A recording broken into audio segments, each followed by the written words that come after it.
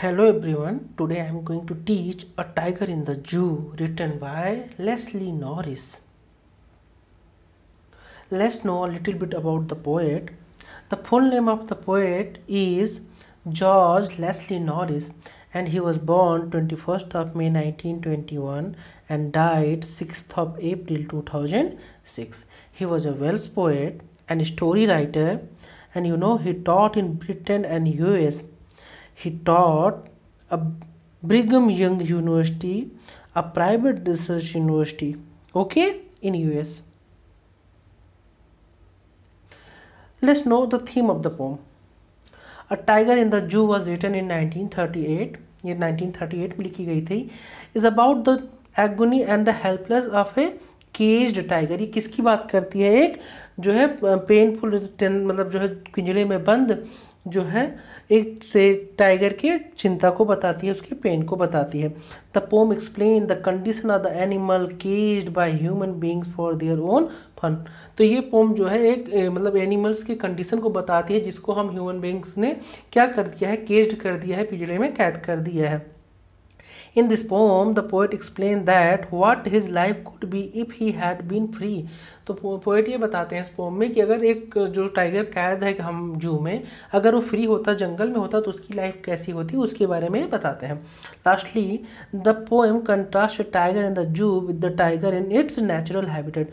तो इस पोम में पोएट ये भी बताते हैं कि जो टाइगर जू में या केज्ड है, पिंजरे में कैद है, उसकी लाइफ कैसी होती है, और जो टाइगर जो नेचुरल हैबिटेट है, जो फॉरेस्ट में खुले में रहता है, उसकी लाइफ कैसी होती है. दोनों की लाइफ को बताते हैं. तो रीड कर लेते हैं टेक्स्ट को. थोड़ा सा. तो ये जो पहला स्टैंजा है, इसमें जो टाइगर जू में है, जो कैद है, जो है ना, जो बार में है, उसकी लाइफ क्यों बताते हैं. तो let's know some important word meaning. Stocks means walk करना होता है या फॉलो करना होता है, एंड जो विविड होता है ये साइन करना होता है. और जो स्ट्राइप्स है, स्ट्राइप्स में जो कलर है जो इसके बॉडी पे ब्लैक ब्लू जो ये लाइनिंग्स हैं, जो स्पॉट्स हैं, इसको स्ट्राइप्स बोलते हैं. उसके बाद जो है क्वाइट मीन्स शांत होता है, यहाँ रेज मीन्स एंगर होता है. एंड ये पैट्स मीन्स जो क्ला होता है, जो पंजा होता है, पंजे के बीच का जो पार्ट होता है, जो सॉफ्ट पार्ट होता है ना. जैसे हम लोगों की गदेली है हाथ की, इसके चारों तरफ फिंगर्स हैं, बीच में जो पार्ट होता है अंगूठे और उंगलियों के बीच में, इसको हम पाम बोलते हैं. उसी तरीके जो पार्ट जानवरों के पैर में होता है पंजे के बीच में, उसको ये पैट्स बोल रहा है. ऑलराइट. तो क्या कह रहा है? ही stocks in his vivid stripes the few steps of his cage on pets of velvet quite on his quiet reach. तो क्या कह रहा है पोएट कि जो टाइगर है स्टॉक्स टहलता है इन हिज विविड स्ट्राइप्स, एक चमकीले मतलब कलर में अपने चमकीले शरीर को लेकर जो टहलता है, किसमें? द फ्यू स्टेप्स, कुछ कदम ऑफ हिज केज, मतलब अपने एक पिंजरे में जो टाइगर कैद है उसके शरीर पे एक चमकीली जो है परत है, कवर है, जो ये पार्ट है इसके ऊपर बॉडी पे, और वो क्या कर रहा है? अपने पिंजरे में टहल रहा है. On pets of velvet quite, किसके? शांत पाँव से. वेलवेट क्वाइट मीन्स जो उसका जो बीच का पार्ट है पंजे का, उससे चल रहा है, अर्थवा वो अपने पंजों का प्रयोग नहीं कर रहा है, यूज नहीं कर रहा है. एंड हिज क्वाइट रेज, और वो क्या है? क्वाइट रेज है, मतलब गुस्सा है लेकिन शांत है. क्यों शांत है? क्योंकि उसको पता है कि मैं पिंजरे में कैद हूँ, अगर मैं गुस्सा करूँगा, अगर मैं कुछ करना भी चाहता हूँ तो कर नहीं सकता. तो इसलिए गुस्सा तो है, किस लिए? कि हमको कैद कर दिया गया, हम लोगों ने उसके जो उसकी ओन नेचुरल लाइफ होती है उसको हम लोगों ने छीन लिया है. तो गुस्सा तो है लेकिन वो क्वाइट है. So that's it about this stanza. Let's know about the rhyming scheme. जो राइमिंग स्कीम है इसकी, देखिए स्ट्राइप्स ए, केज टैली नहीं कर रहा है तो ये बी हो गया. फिर क्वाइट, तीनों का साउंड अलग है, स्ट्राइप्स, केज एंड क्वाइट, तो ये सी हो गया. लेकिन ये रेज देखिए, केज रेज में टैली कर रहा है तो ये बी हो जाएगा. तो राइमिंग स्कीम क्या बनी? A B C B. यही राइमिंग स्कीम पूरे पोम की है. क्या है? A B C B. Let's talk about literary devices. Generally देखिए यही जो है ये ह्यूमन बींग्स के लिए यूज होता है, लेकिन यहाँ पोएट ने ही किसके लिए यूज किया है? सेल, टाइगर के लिए यूज किया है. सो इसको हम पर्सनिफिकेशन कहते हैं. सेकेंड जो है लिटरेरी डिवाइस है एसोनेंस. एसोनेंस क्या होता है? Use of particular vowels in the same line. So what is assonance? देखिए यहाँ पे आई जो वॉवेल है, इन हिज विविड स्ट्राइप्स में आई कई बार प्रोमिनेंट है, तो इसको हम क्या बोलेंगे, एसोनेंस बोलेंगे। ओके, उसके बाद जो थर्ड वन है आपका क्या है, the parts of velvet quite. उसके बाद इसमें आपका जो है थर्ड वन है आपका ऑक्जीमोरन। ऑक्जीमोरन क्या होता है, use of to opposite things together, किसी दो अलग भिन्न चीज़ों को, अपोजिट चीज़ों को एक साथ यूज करना, है ना, दो भिन्न जो अलग अलग मीनिंग कहीं से भी टैली नहीं करती हो उसको एक साथ यूज करना क्या बोला जाता है ऑक्जीमोरन। जैसे क्वाइट मीन्स शांत होता है और रेज मीन्स एंगर होता है, तो क्रोध का क्या मतलब हुआ, एंगर मीन्स वायलेंट हो गया, और जो है क्वाइट मीन्स तो पीस हो गया। तो यहाँ पे इसने क्रोध और शांत को एक साथ यूज किया है, so this is an example of ऑक्जीमोरन। Alright, third one is metaphor. What is metaphor, इसने जो है पैड्स को किससे यूज किया है, वेलवेट से यूज किया है। जबकि क्या इसका मेटाफर का अर्थ होता है, metaphor state that one thing is another thing, किसी एक चीज को किसी दूसरे चीज का नाम दे देना इज कॉल्ड मेटाफर। तो यहाँ पे क्या पैड्स पंजे को इसने किसका नाम दे दिया, वेलवेट का नाम दे दिया है, मखमल का। ओके, तो लेकिन ये नेचुरली है नहीं, नाम दे दिया जाता है लेकिन लिटरली उसका मीनिंग होता नहीं है। This is an example of what, metaphor. और फोर्थ वन जो सबसे इंपॉर्टेंट आपका जो है वो है एंजैबमेंट। What is एंजैबमेंट, if a meaning of any sentence does not and in any line and take another line, that is called एंजैबमेंट। For example, जो इसकी मीनिंग है फर्स्ट से थर्ड लाइन की, ये एक लाइन में कंप्लीट नहीं हो रही, इसको कंप्लीट करने के लिए दोनों लाइन का यूज करना पड़ रहा है। तो this is an example of एंजैबमेंट। Okay, एक लाइन में किसी भी लाइन का अर्थ क्लियर ना हो जिसको कंप्लीट करने के लिए दूसरे लाइन का हमें यूज करना पड़े, उसको क्या बोलते हैं, हम एंजॉयमेंट बोलते हैं। That's all it. इसके बाद हम सेकेंड स्टैंजा देख लेते हैं। He should be lurking in Shadow sliding through long press near the water hole where plumb dear पास।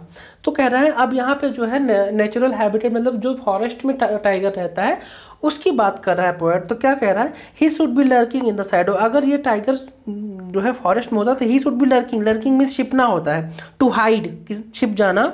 तो कहना है अगर ये फॉरेस्ट में होता तो ये झाड़ियों में क्या होता, शैडो मीन्स झाड़ियों में जो है छिपा होता झाड़ियों में। एंड स्लाइडिंग मीन्स ग्लाइड करना, फिसलना, स्लिप करना, धीरे धीरे खिसक के आगे बढ़ता।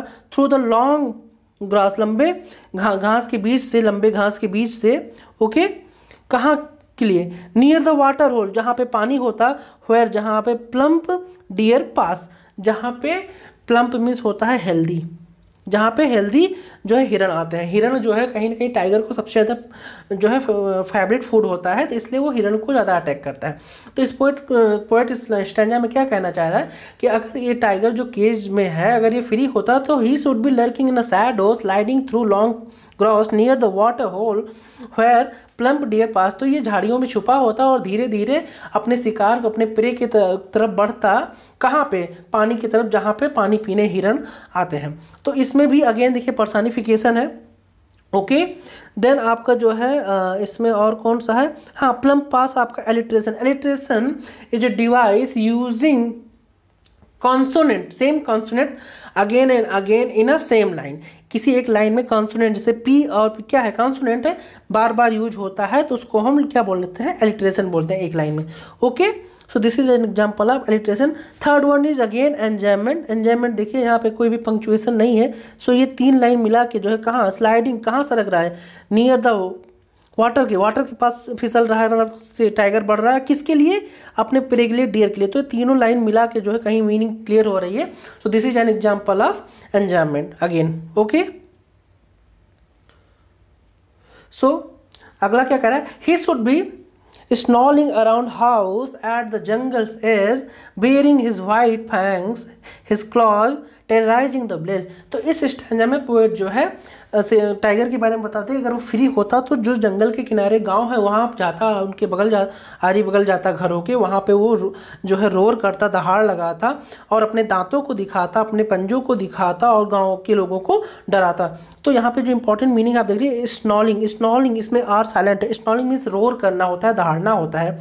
आगे बेरिंग मीन्स ओपन करना होता है। फैंक्स मीन्स ये जो नुकीले दांत होते हैं ना, ये चुभने वाले, इसको जो है फैंक्स बोलते हैं। क्लास मीन्स अगेन जो है पंजा होता है।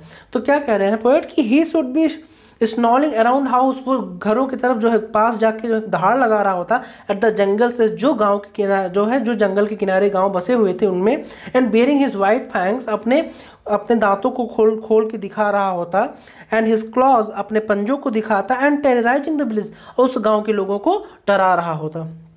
ओके, सो आगे क्या कह रहा है, but he is locked in A concrete cell, he stand behind the bars stocking the length of his cage ignoring visitors. तो इसमें पोएट क्या कह रहे हैं कि लेकिन वो जो टाइगर है वो किसमें कैद है, पिंजड़े में कैद है, और वो अपने पावर का यूज नहीं कर सकता।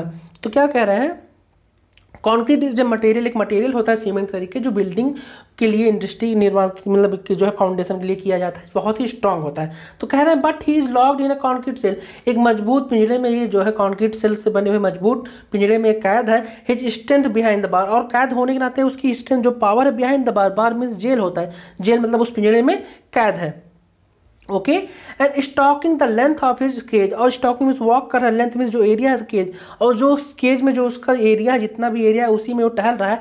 एंड इग्नोरिंग विजिटर्स, और जो लोग उनको देखने आए हैं उसको इग्नोर कर रहा है, अर्थात उनको देख के ना ही वो रोर कर रहा है, ना कोई जो है एक्टिविटी दिखा रहा है। बिकॉज क्योंकि उसको पता है कि I am in bar, I am in cage and I can not do anything, मैं कुछ नहीं कर सकता, मैं कैद हूँ, उसको पता है, इसलिए वो कुछ भी प्रतिक्रिया, कोई भी यूज, कोई भी जो है अटैक नहीं कर रहा है, क्योंकि उसको पता वो कुछ नहीं कर सकता। लेकिन अगर ये फॉरेस्ट में होता तो क्या हम लोग ऐसे देख पाते, विजिटर पर जरूर अटैक करता।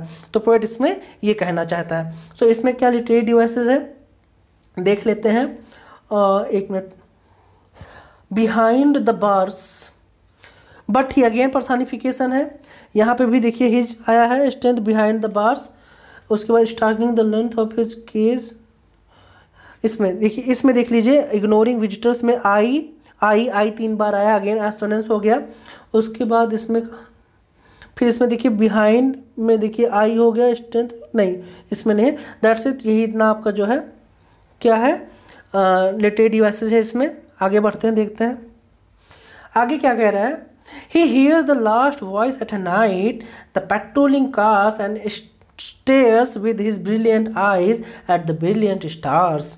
तो यहाँ पे जो पेट्रोलिंग वर्ड आया है, पेट्रोलिंग मीन्स पेट्रोल नहीं, पेट्रोलिंग मीन्स जो रात को पुलिस वाले गश्त पे निकलते हैं, है ना, सिटी या मतलब निगरानी करने के लिए, रखवाली करने के लिए, या जो गार्ड लोग टहलने निकलते हैं, जो उनकी जिम्मेदारी दी रहती है, उसको पेट्रोलिंग कहते हैं। तो क्या कह रहा है पोएट कि वो केवल पेट्रोलिंग, जो गार्ड चेक करने आते हैं, कोई जानवर खुला तो नहीं है, सब सही तो है, सब कुछ प्रॉब्लम तो कोई नहीं है, जो पेट्रोलिंग करने आते हैं, जो चेकिंग करने आते हैं, तो उन्हीं की लास्ट में कह रहा है पोएट कि वो टाइगर उन्हीं कार की आवाज़ को या उनके हॉर्न को सुनता है, और उसके बाद क्या करता है, उनको स्टेयर करता है, उनको घूरता है, एंड उसके बाद जो है वो क्या स्टार्स को देखता है। तो क्या कह रहा है, he hears the lost voice at a night, वो अंत में क्या टाइगर केवल आवाज़ सुनता है। द पेट्रोलिंग कार्स, किसकी, जो गाड़ियों से जो अधिकारी लोग आते हैं, जो पुलिस वाले आते हैं जांच करने की, कोई प्रॉब्लम नहीं है, उन गाड़ियों के हॉर्न को सुनता है, कार्स के। And stairs with his brilliant eyes, और स्टेयर्स घूरता है, स्टेयर्स मीन्स घूरना होता है, ब्रिलियंट मीन्स शाइनिंग, चमकती हुई, अपनी चमकती हुई आंखों से घूरता है, किसको, एट द ब्रिलियंट स्टार, चमकते हुए तारों को, वो चमकते हुए तारों को टाइगर घूरता रहता है। इसका 2 मीनिंग हो गया, एक तो वो सिंपली तारों को देखता है, दूसरी ये कि वो तारों को देख के कहीं न कहीं इमेजिन करता है कि काश कभी हमारा भी दिन आएगा, कभी न कभी आएगा कि हम भी इस कैद से आज़ाद होंगे और खुले आसमान में हम भी टहल सकेंगे। So that's it about this pome. I hope you enjoyed this video. If you enjoyed this video, please like, share and subscribe. We'll be back with more. Till then, bye.